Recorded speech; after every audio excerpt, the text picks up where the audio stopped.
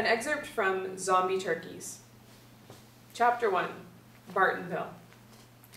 He felt different, more energetic, more alive.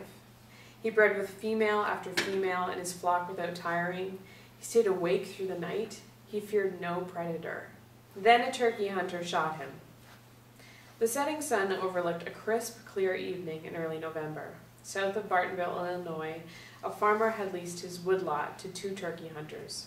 Big and burly in their bulky camouflaged outfits, they had just bagged one. "Good shot, Pete. He's a biggin." Pete and Bob walked up to the tom turkey, bleeding on the cold ground. The rest of the flock had scattered into the woods. He had exceptionally good plumage and weighed perhaps 20 pounds. Pete reached down and picked him up by the neck. "He weighs at least 25 pounds. Then the turkey's eyes opened and gleamed red. He kicked with his spurs and pecked savagely at Pete's arms and eyes. Dozens of his hens attacked the men from behind. "Gobble, gobble!" He felt different, more energetic, more alive. He had no memory of being shot, but a certain turkey satisfaction at killing his killers. He also enjoyed pecking at their dead meat. He had always liked frogs, but this meat tasted better. He led his flock down the road in search of more predators to eat. Vince Thorne was chopping wood early in the morning when the turkeys came upon him. "Gobble, gobble!" they called by the hundreds as they flew over his fence.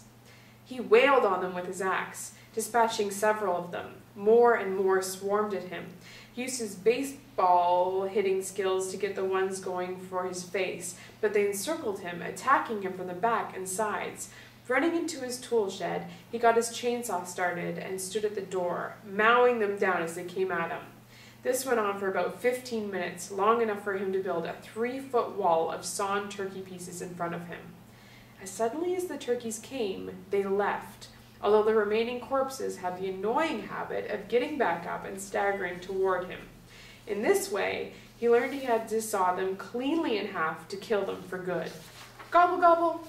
Hundreds of turkeys got into Princeville's Piggly Wiggly grocery store through the cart return door. Most of the early morning shoppers fled in panic. The manager, John Friedling, used a fire extinguisher to good effect, both in spraying and suffocating them and in bashing them over their heads.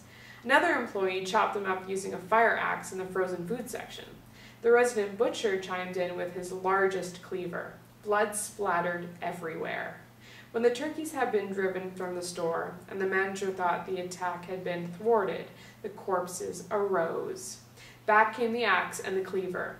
This time they made sure the pieces were bite-sized. "Phew, I just about lost it when they got up again," John said. "Yeah, some didn't even have their heads," Nathan Block, the butcher, replied. "At least that made them easier to kill. Again. They ran around like turkeys with their heads cut off." "Uh-oh," Nathan said. "Now what?" "Look in the fresh turkey section in the cooler over there."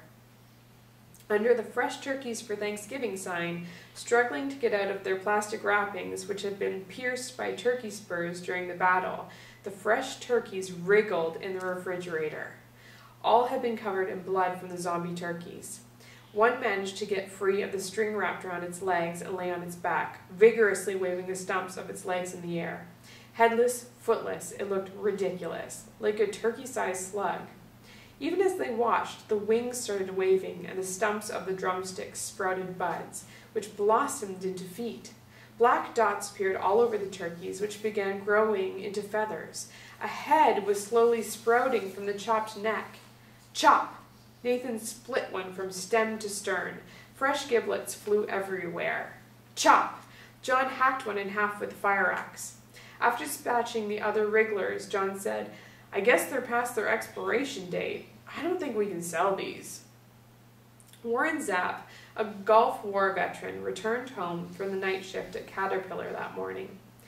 He bent his broad back and picked up the morning paper, the Midley Beacon, on his way into his house, when he heard "gobble, gobble" from hundreds of turkeys flying into his yard.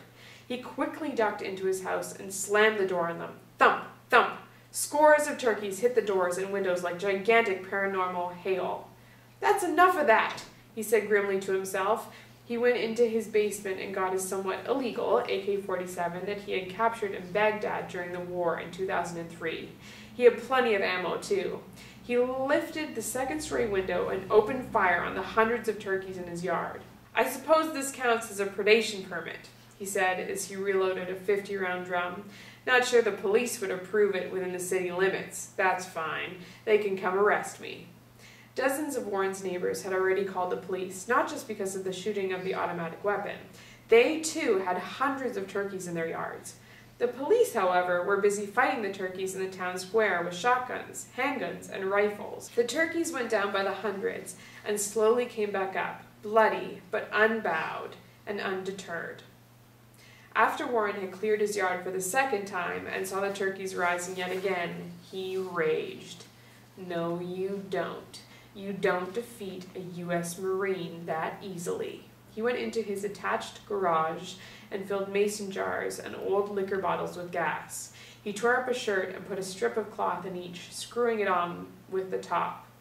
When he had several dozen, he went back to his second-floor window, lit the gas-soaked cloths, and threw them at the turkeys. Each exploded into a ball of flame when it hit, splashing them with flaming gasoline. Fire and being burned alive got through to the turkeys. They left his yard, even the resurrected ones that were not much more than bleeding balls of feathers. "Oh, you don't like that? There's more where that came from."